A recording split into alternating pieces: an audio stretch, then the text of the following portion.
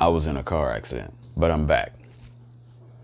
And I'm still pretty. Okay, let's talk about this. Michael Myers versus Kylo Ren. Why? That doesn't make any sense. Well, I'm gonna make it make sense. Of the big three slashers, Michael Myers is the first. But why are we talking about him in this video? As far as fight scenes, has Michael Myers ever had a fight scene? I mean, you know, he fought Busta Rhymes that time. I don't know if you've seen Halloween Ends, but let me break this down. In order to properly review a fight scene, you need to watch the whole movie. That way you know what your characters have been through, what your characters are capable of. The struggle.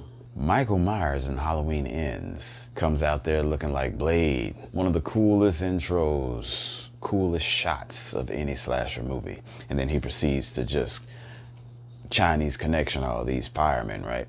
Later on in the movie, gets jumped by the entire town, not the whole town, but a group, a mob. They beat him down with bats, iron, they shoot him, they stab him, they do all these things, they kick his ass, he gets up, Chinese connection, destroys everybody. In that same movie, he ends up in a house with Laurie Strode's granddaughter and her boyfriend. He beats the hell out of her boyfriend, breaks his neck, throws Laurie Strode's granddaughter down the stairs. She breaks her leg or injures her leg to the point where I believe it's broken. Michael Myers strolls on down the stairs and then he confronts her. He gets his knife, he goes to stab her. She is able to stop his attempt with one hand. She is on the ground with a broken leg. She is then doing that to distract Michael Myers so that Michael Myers can get hit in the back. All right, so let me break this down. First off, we have this dude, Michael Myers, who, let's say he's just a regular guy. Girl is smaller than he is, broken leg, and prone. He has the advantage as far as strength, the advantage as far as leverage. And since she's trying to distract him so someone could hit him in the back, he also has the advantage of giving her his full attention. She's not even giving him her 100% full attention. Now, let's put Michael Myers in that situation. Michael Myers is 5-6 times stronger than the average man, right? For all accounts, a winter soldier. My question is, who wrote this scene? Did the people who write it and put it together, do they not like Michael Myers on a personal level? Do they touch on a power that Laurie Strode may have, or the Strode bloodline? Because obviously, her granddaughter is stronger than Michael Myers. One hand. I don't care if that was a dude who was working out, even if that was Schwarzenegger. If he got a broken leg and he's on the ground, you never know. You never know. It could be the person who put it together. It could be the people who wrote the script, the director. Could be, you don't know what the situation is. Here's a clip from a fight scene I did with my students. What's wrong with this picture? You can see that I block the sword, then I disarm with that weak ass disarm, and then dude could have hit me with the sword. Why didn't he hit me with the sword? Because that's the take I decided to use. I wanted a take where you could see the whole fight scene from end to end. We messed up that part, I left it in there. We're just having fun on a Saturday. A multi-million-dollar franchise is not on our heads. Check this part out. Why'd I block like that when I had a closer hand that could have blocked that strike? The reason why is because my student's arm, that was his bad arm.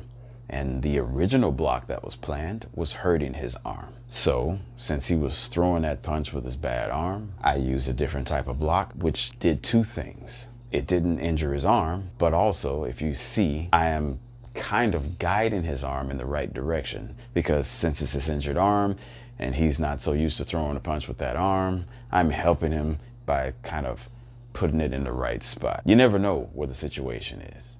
I would love to know what the situation was on the set of Halloween Kills. The stunt coordinator who did this, if this was her idea, they don't know what the fuck they're doing. Or the people who were behind it or whatever, who may have changed what this person brought to the table, don't know what the fuck they're doing. Did you guys ever watch the show?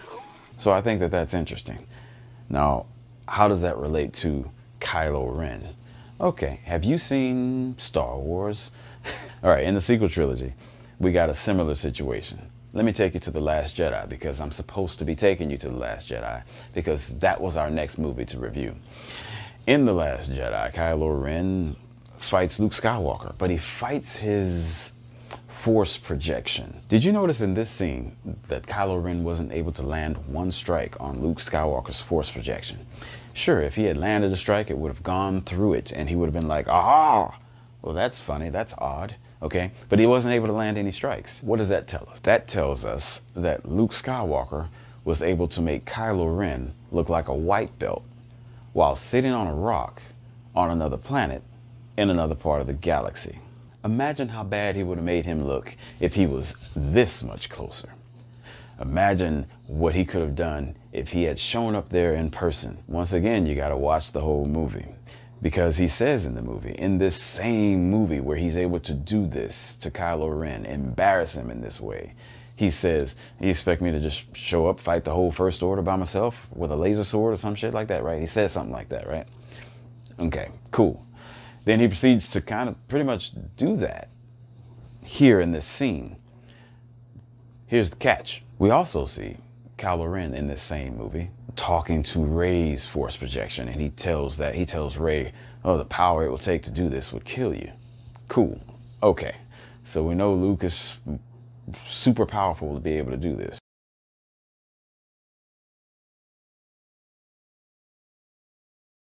Also, if you watch the whole movie, you know that Princess Leia is just over there. And we know that Princess Leia is so powerful that she can get blown out of a spaceship, survive in space with no oxygen and all that stuff, and then fly back to the ship. So we know we got Luke Skywalker, who's extremely powerful, standing there, and Princess Leia. And we're just going by the scene, we know Kylo Ren ain't shit compared to them. Compared to Luke, at least. We haven't seen Leia fight him, but let's say Luke Skywalker had been this much close. No, let's say Luke Skywalker had shown up in person. Let's say that, okay? Because Rey, you know, the Falcon was there, so he could have hitched a ride. Let's say he had shown up in person. What about all that laser fire from the AT-AT walkers or the guerrilla walkers or whatever they are? What would he do then? Well, he shows up in person, stays his happy ass behind the barricade, behind the wall, does the force projection from there. When all that smoke and sand and dust kicks up, he just goes out there and swaps. And now he's standing out there ready. Kylo Ren comes down there, and now Kylo Ren is facing the actual Luke Skywalker, the one that doesn't have to concentrate so hard from a rock on another planet in another part of the galaxy. And that Luke completely kills him. And if he's having, let's say he has trouble doing that, well, Leia's right there. Leia steps out. Matter of fact, let's have them step out together.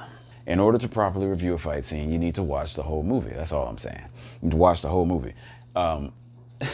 That goes for you people who are making the movies too, though.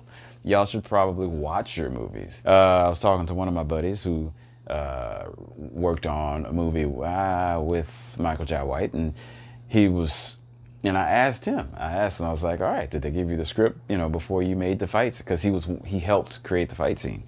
If not, did it all himself. I think he helped. I'm not 100% sure, but he either helped or he did it all himself. I said, did they give you the script before, you know, so you know what the hell's going on, you know? And they did that for them. So I haven't seen the fight scene yet. Oh, trust me, I'm gonna review it when it comes out.